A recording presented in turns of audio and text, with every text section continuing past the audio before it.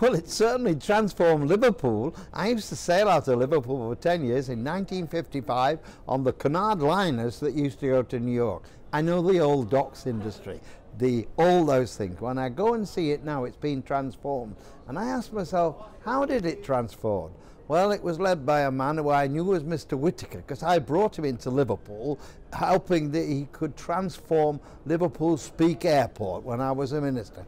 Not only did he do that, he took over the whole of the Merseyside. He owns most of it from what I can see, but it was that initiative of a private engineer working with the public sector as well and having a vision.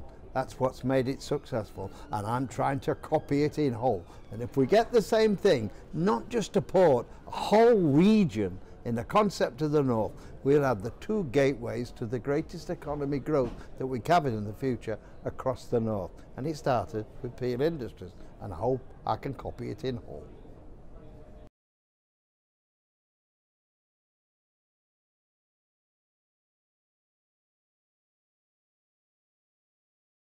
Well, it's critical because what you're proving, whatever they said about Liverpool of my time, you had to bother with the strikes and the stopping, and that's changed. Labour's transformed itself, and therefore the logistics. We better make sure we get the passenger trains, yes, but think of freight. Freight productivity is the way forward. What you're doing in Peel is showing how you can take a bigger risk and how you can make it forward. I want to get that same spirit over on the other side of the northern economy in all.